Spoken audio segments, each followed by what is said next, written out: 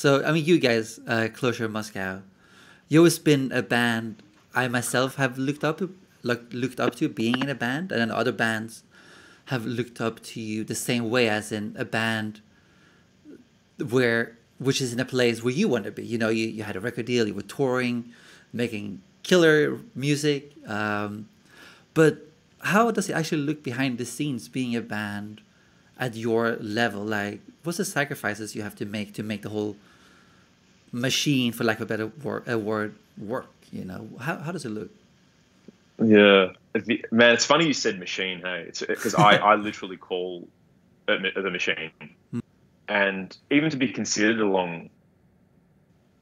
like even to be considered by someone as like great guitarists or great musicians or a great band is just blows my mind, man. Like in my reality tunnel, like we're just five friends in Melbourne, Australia that love playing music, and then all of a sudden we have interest from international labels that want to sign us after, and then next thing you know, we're in America and we're touring, and then we're in Europe, and then we're in Asia, and then we're back again, and we're part of the machine. All of a sudden you're in this washing machine going like, what the fuck is going on? Like, I think we ever the and purest form, I guess, of expression. Like we love playing shows with people because the crowd gives you energy, you give them energy, and you're dripping and hot and sweaty, and you just feel it. And for that 1 hour or hour and a half of the show, you really connect with people. So, but before we got to that, it's a lot of sacrifices, man. And it's interesting you've sort of asked that.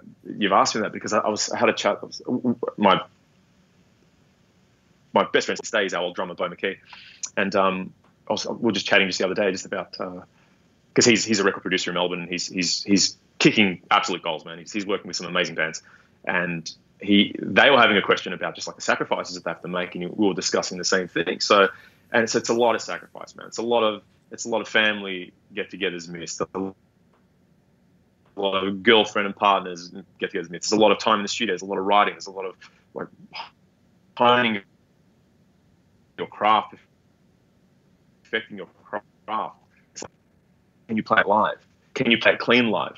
If someone was to record your set, would you be happy with the recording, or would you be like, oh, does that information, if the sound guy says we want to record your set in a live event, does that change your perspective? Does that change you go, oh, if so,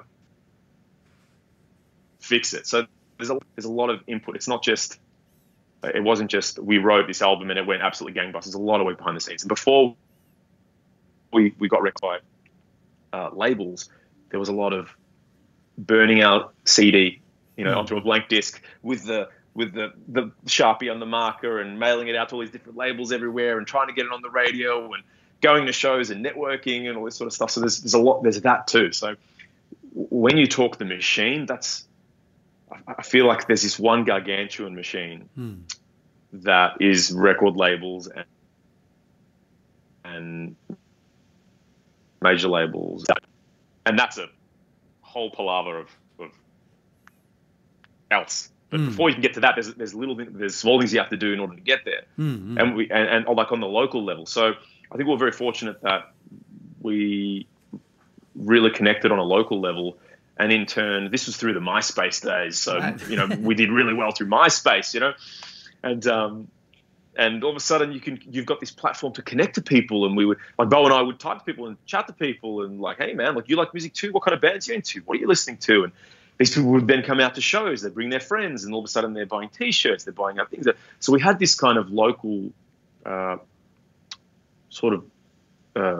following that made it very easy for international labels to come out and to our EP launch, to see it live, see the connection, see the energy in the room and go, oh, wow, and present us with offers.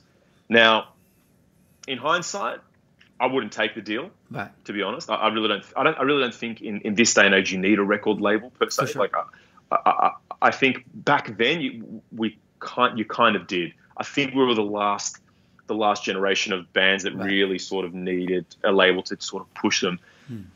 You definitely don't need that these days. I mean, you've got SoundCloud, you've got Bandcamp, you've got you've got a plethora of social media that you can exploit without a label.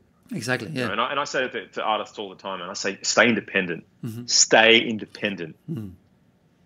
Don't sell your merch. Mm-hmm. Don't sell your rights. Don't sell your publishing. And if you're going to sell your publishing or your licensing tour, make sure you get rock solid money, because Right. that's the other side of the business. Mm-hmm. Because we sort of left the local scene and we came into like bigger labels and major label scenes, and now you're sitting on tables with A&R guys and people from the label and all. Oh, here we go, Ryan Wally, the guy